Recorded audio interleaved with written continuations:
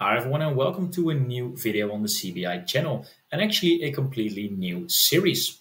In this series we are going to be deploying a Django and React application on Render.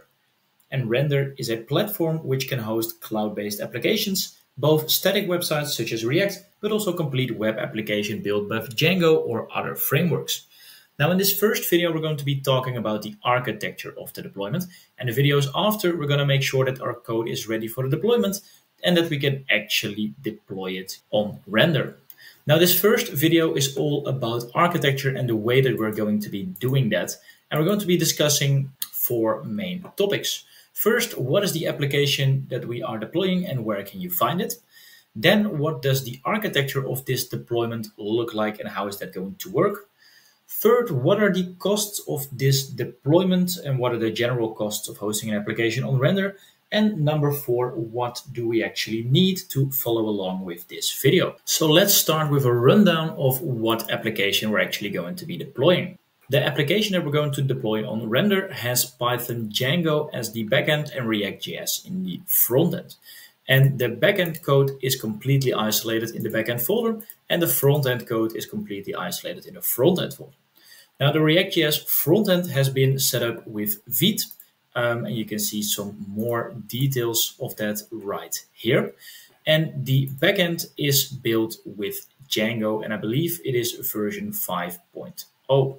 And let's actually confirm that. And when we stop our terminal and I look for the Django version, you can see that we're using version 5.0.6. And if I do Python -- version, you will see that we use Python 3.12.3. But this deployment will also work if you use another version of Python or another version of Django. Now in the front end, we can of course also see a few details here in our package.json. And most notably, we're using React version 18 and up.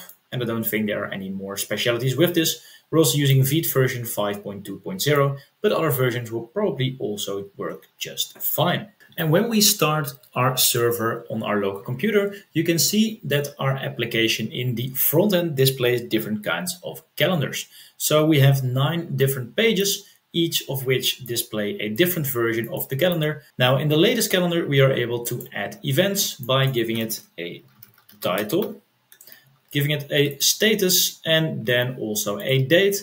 And just like that, we can add different calendar items to our project. And we can also use filters to filter between dates or on specific statuses. Now let's also briefly touch upon our backend code. Now our backend code is fairly simple. We have an app called My Calendar in which we have created one model which stores different types of appointments.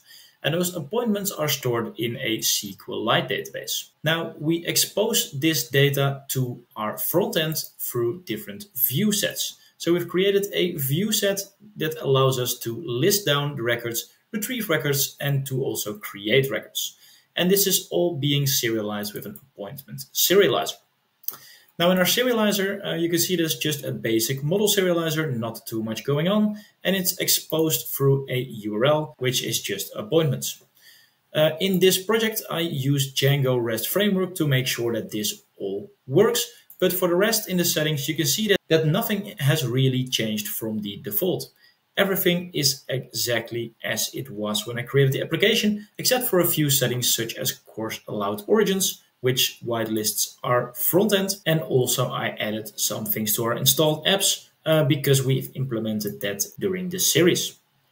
Now you can see also for our database that we're currently using a SQLite database, and this is also one of the things that we will be changing over the course of the next few videos. Now one important thing, when we expose the data through the URL, the permissions are on allow any, so our endpoints will be freely available on the internet, and that is because our application actually doesn't have a login or authentication system. However, I will show you how you can create a user once this is deployed so that you can also follow along if you have login functionality inside of your app. And if we actually go to the URL of our backend, which is the localhost 8000, you can see that we have a very basic page which shows our API, which is appointments. And if we click on that, we see all of the data from our database. And this is also exactly the way that it will be looking when we deploy it. Now, if you're interested in knowing how I build all of these different versions of the calendar, I have a separate playlist on my channel, Django React Calendar, in which I have different videos describing how we've created these different pages and functionalities. You can also find the full code on my GitHub repository, and I will also include that link in the description. Now let's see what the architecture of this deployment is going to look like. Right now I have my project on my local computer in a folder, and what I already described is that the backend and the frontend is in a separate folder. In the next videos, we're going to make some changes to our backend and our front-end code to make sure that it is ready for the deployment. And once that is complete, we're going to push it to GitHub using Git. And GitHub is going to be serving as the online location where our code is stored and from where Render can pick it up to actually deploy it. Now, inside of Render, we're going to be creating 3 different services. First, we're going to be creating a PostgreSQL database because we can't use this SQLite database that we currently use in our local project. Then we are going to be hosting our backend code, so our Django project, in something called a web service. And this is going to do all of the operations that our backend is doing and is going to communicate as well with the PostgreSQL database. So we need to make sure that those can actually talk to each other as well. Now our React code is going to be stored in a static site because it can just be a static location that serves different files. And we of course are going to let our backend know that the static site can actually communicate with our Django project to make sure that everything works exactly the way that we expect. Now, since our backend and our frontend are going to be deployed separately, we're also going to create 2 separate GitHub repositories in which we can store the different contents. But that will all become more clear in the next videos. Now, as mentioned, we're going to be deploying it on Render. And as advertised, Render is a very fast way to put your application in production. And I must say, I was actually quite impressed with how easy it is to navigate Render and to actually deploy the application.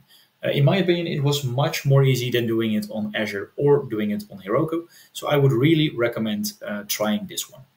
Especially because we can get started and do our deployment for free. Because if we go to pricing, you can see that there are a few different pricing plans that you can use, each with different pros and cons. Now, the great thing here is that they have a pricing tier which is actually completely free. And that's really beneficial because that gives us the freedom to just start and try out a deployment. And that is exactly what we're going to be doing in this series. So you can follow along for completely free. And later on, if it turns out that it isn't for you or that it's not what you want, then you can always find something else. Also, when I did this, I didn't need to provide any sort of payment information. So you can just create an account and there's no strings attached at all. So that's really nice. And even the other plans aren't that expensive if you compare it to some of its competitors. And believe it or not, this isn't even an ad. This is just my honest opinion. Now, one thing that I do need to mention about this is when you use a free plan, there are some limitations for your database. Your database will be deleted after 30 days, so you can only have it free for a limited time. So it's only feasible as a proof of concept and to see if you like it, but it's not a solution that you can keep on using. Also, I believe your database service will be deleted if it has been idle for a very, very long time, so if it's not being used across several days. So keep that in mind as well. Let's now discuss what you actually need to follow along with this video. Well, the first thing you need is an actual project. So you can follow along with my project that I've just shown on the GitHub repository, or your own Django and React project. That's completely fine as well.